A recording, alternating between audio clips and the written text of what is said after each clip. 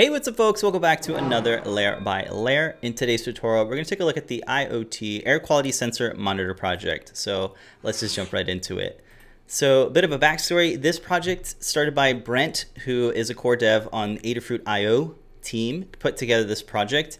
It uses Adafruit IO to log data from an air quality sensor so you can monitor and track the quality of your air in your surroundings. Very, very cool project. All the code and libraries and things are documented in this Learn Guide, so definitely check them out if you want to build your own. Brent put together an enclosure with off-the-shelf parts on Adafruit to create a weather-proofed enclosure for the feather, the airlift, and the doubler feather wing. So really, really cool way to do something with off-the-shelf parts. This guide walks you through all of it. So my task was to recreate an enclosure for this project with 3D printing and make it so that it's weatherproof. So really, this project is a bit of a take on the Purple Air PA2 sensor. This is a closed source. It's about $250 for this commercial product, and it's all the air quality sensors are inside this cylindrical kind of dome, and it has a mounting bracket for mounting it to the side of a house or building. So I referenced this design, looking at the dimensions and things to figure out, is this a good kind of enclosure design. So we looked at other DIY projects out there. This is a good one here that we saw. It's a good use of like off-the-shelf parts. This is PVC piping, so folks are using PVC piping and some cable glands and some tubes here to create a waterproofed enclosure. So I was referencing other ones too, like this one here. This one uses more of like how Brent was doing it, although it's more enclosed. There are all sorts of weatherproofed enclosures.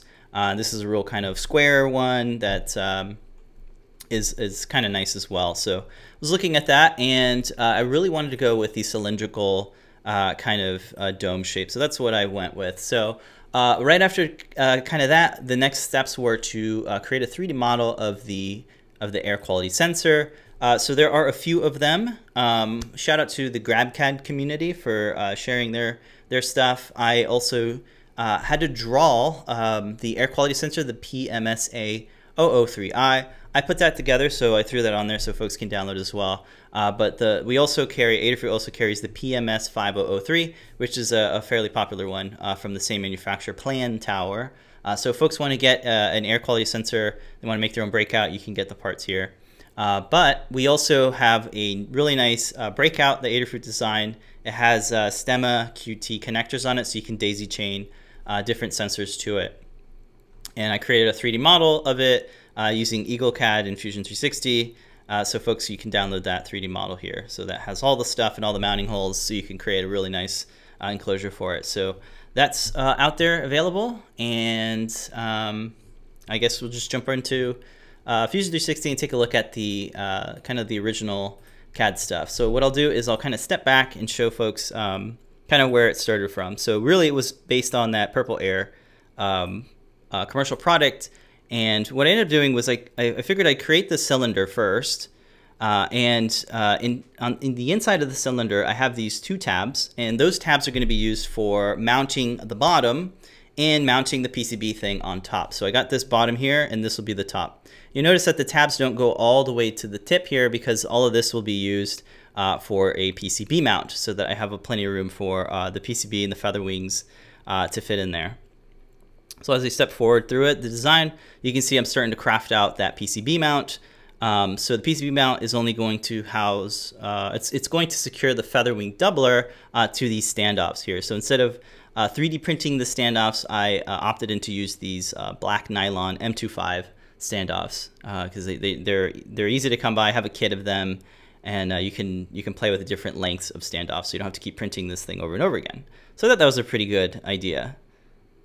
So as I step through, I start adding in the actual electronics. So we do have 3D models of all of the components available on GitHub, and each Learn Guide has like links to the to download those 3D models. So I have here the airlift feather wing, the feather M4, and the feather wing doubler. So you can see here that the feather wings they just press fit into the headers of the doubler, and the doubler is what gets mounted to these four standoffs. Yeah, and there's plenty of room here to get a screwdriver and to drive the screws into these holes. One thing to note about the holes is instead of 3D printing threads or fastening screws directly into these, we actually used heat set inserts. So heat set inserts is a great way to make really robust threads. So if you're going to make a project and you need to disassemble it, lots of times you don't want those threads to wear out. Heat set inserts is definitely the way to go. And we've done so many heat set inserts that we ended up creating a rig to make the process easier. So I thought I'd share that with folks. We did this a couple years ago now. It's a heat set insert rig. So you can use a soldering iron and a special tip to make this a lot easier. And the rig just makes it so that you can press the, so you can smoothly move the soldering iron down into the heat set. So you can see here in this little GIF here, you can see how it's done. So if you're getting started with it, definitely check out this project. We have it fully documented. All the files and things are downloaded. Shout out to the folks who are building it and making remixes of it. Folks are like designing their own clamps and things for their own soldering iron. So it's really nice to see folks making this their own. So definitely check that out if you haven't already. And it also walks you through different heat inserts. All right, so once we figured that out, we started working out the rest of the design details. Let me see here. Yeah, so at this point, I'm starting to create the top. So the top of the enclosure is going to be a bit of a screw thread. Let me see if I can just go all the way to the end of it because we're pretty much there.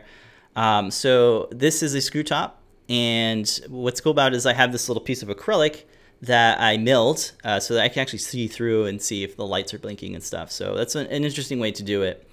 And now the next thing to talk about is like the mounting method for mounting this whole case to something else. So originally I came up with this 3D printed mounting bracket, and it has these really tall standoffs, but really not tall enough. So this takes quite a bit to print because the standoffs are kind of tall and it's a bit of a thick thing. And another thing is like the method I used for attaching this was to create these counterboard standoffs. So the screw, like they're really chunky because they have to accommodate the size of the screw head. So the screw head gets fitted all the way in here, and then on the inside is these little hex nut recesses so that you can press fit hex nuts into that, and then the screw caps that hex nut.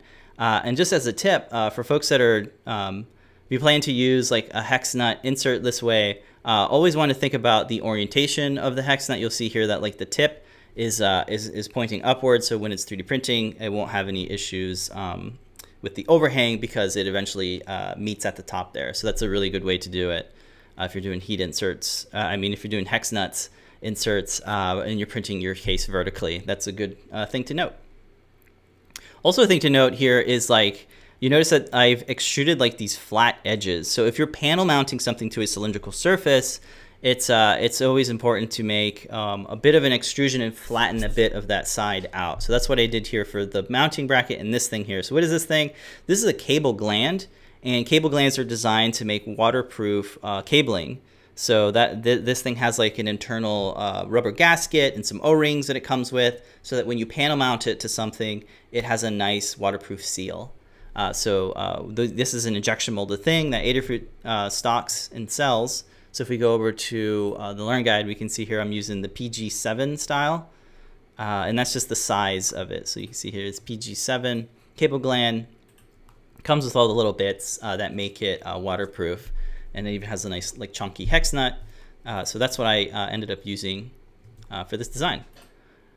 So when panel mounting that, I also had to make sure that the inside was also flat. So you can see here I have flat on the outside and flat on the inside there. That helped keep everything mounted nice and flush, because if you're trying to mount something like, if you're trying to panel mount something to a curved surface, you're going to have a little bit of gap, and that can allow moisture to seep in. So that's why making a flat surface helps out quite a bit. All right. So at this point, I prototyped this out. It's ready to go. I printed it out, and it worked out pretty well, but I really wanted to add a different like aesthetic to it. I wanted to make this look like something that looks really cool on the side of my house or building. So I started thinking about like what would look great on the side of your house. So something that looks cylindrical. I started thinking about like windmills, and then farms, and then silos, grain bins. And then I started searching around, and I came up with this term, silo house. It turns out that a lot of folks like to get abandoned or however, like run down old silos from farms and retrofit them into modern homes. So if you take a look here, this is what inspired the final design.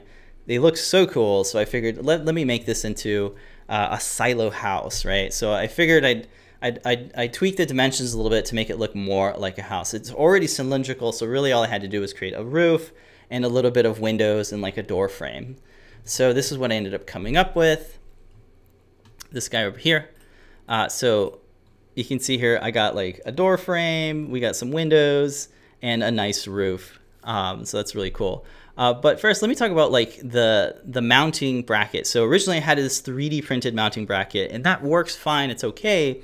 But I ended up just completely scrapping that idea and using standoffs. So these are really, these are 26 millimeter tall standoffs. You can get them in all sorts of different sizes, but this made it so much more better because you don't have to 3D print the standoff, so that reduces hours. And this is a metal standoff, so it's really strong. It's not gonna break. The style of it is a male to female end, so MF style. So it's really easy to press fit the hex nuts into the spots, and then just fasten the standoff into those capped hex nuts. So that makes the assembly a lot easier and a lot more rigid and strong too. And you can play around with the different lengths because depending on where you're mounting this thing, you might need to have some more clearance. So this cable gland, it's not here, but it's fairly tall, so you want to have that elevation there so that it's offset from the surface that you're mounting to. So that made mounting so much easier and much more stronger as well, going in this way. So I really like that.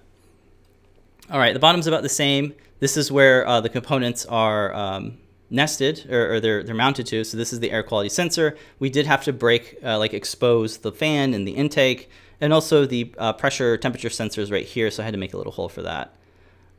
But interesting, the windows here, the way they are designed is that they're more of like a recessed design, and that is really neat. So one thing to note, let me go ahead and kind of isolate the case itself so we can get a look inside. So you have this window, and if you look on the inside of the case, we have this extrusion.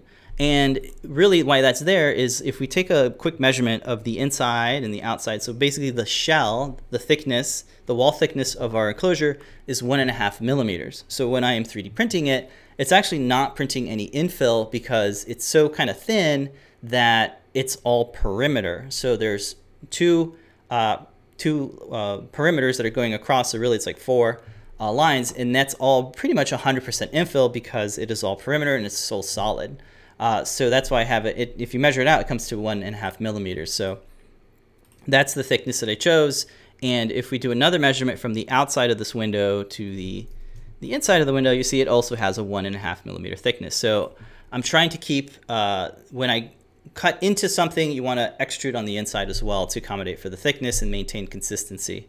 And if we do a cross-section analysis, you can see here that all of the little bits and chamfers and those edges there all have that consistency. Nothing ever gets thinner than 1.5 millimeters. So that's really nice. And you'll see here like the frame and stuff.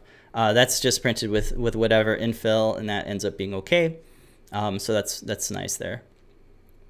All right. Another thing about the windows is this works out really well for this front window, but the side windows, you notice they're actually different. They're not recessed. They're actually extruded out as an emboss. So the reason why I did that is because when I tried to do a cut recessed window on the sides, well, I started eating into the tabs. These internal tabs are pretty critical to the design, and I don't want to change how that works. So I need to figure out a better method of designing the windows. So instead, I made the windows frames extruded, and then at the bottom here, I made sure to do a drafted edge so that they can 3D print without any supports. And then these windows here also have drafted edges so that they can print just fine without any supports. So that was nice. And if you actually, when I look at actual reference images of real ones, you can see that they kind of mix and match those different styles of windows as well. So you see some of the houses have a more of a frame that's extruded out, and then some have like more of a cutout on the inside. So I thought it was nice to kind of mix those two together and get more kind of detail and differentiation in the style of windows. So I thought that was pretty neat. And then it was a bit of like it does two things. It aesthetically looks good, but also practically it works well, because I couldn't do this style of window, because again, I would have ate into these internal tabs and didn't want to do that. So that's a good kind of way to avoid that from happening. We still got the same kind of screw top thread, but instead of like your basic top here, I designed another top to really look like a roof. So I've been talking about windows, so of course it's on the mind. So the roof, I cleverly named it top roof there. So here it is. It's got 10 edges. It's got the same threads. And what's cool is that I ended up 3D printing an O-ring in NinjaFlex. That way I can create a nice seal. When I screw this on, it really grips onto that O-ring and it creates a nice seal, so no moisture gets in from the top. So that worked out really well. And yeah, the roof, it also has a bit of a thickness here, so that it's not printing a solid thing. I ended up doing a revolve to cut through this here, and then this overhang here prints just fine because it's a small opening. It's got a fairly small radius, so it was able to print just fine without any supports as well. All right, so that's pretty much the whole story of the case. So some cool little techniques and things that I learned by doing this. So I hope folks are inspired to use them in their projects. This is all open source, so folks can download the CAD files. You can download the individual components as well if you want to recreate a project with similar components. So definitely check it out. Again, it's a Learn guide. We cover, well, we have a couple of Learn guides now, right? So you can check out the main Learn guide here. We walk through the assembly, wiring, and coding, and even setting up your dashboards in Adafruit IO. Definitely check it out. And then the last thing I'll let you know is with the data. I've been running this for a good couple of days now, up to a week, and I've been logging data. So it's been really fun to see my my air quality index change over time, and I'm tracking it here. You can see on the weekend, it really spiked pretty high, and I was able to find what was going on there. And you can see here we can track the temperature as well. It's pretty hot out there right now, and we actually had a tropical storm run through here, so we had a lot of rain. It was really nice to really put the case to test. It's still running, operating just fine. It's the humidity when that tropical storm was going through was like around 80 to 90%, so that's like super wet out there, but it's all working out, and I'm gonna keep tracking on it and letting folks know how good how it'll fare in a year from now. So we'll see if it survives the Central Florida heat. But definitely check it out. I hope this inspires you folks to check out the air quality sensors from Adafruit. You can get the links down in the description. Thank you guys so much for watching. I will see you in the next one, but until then, remember to make a great day. Bye, folks.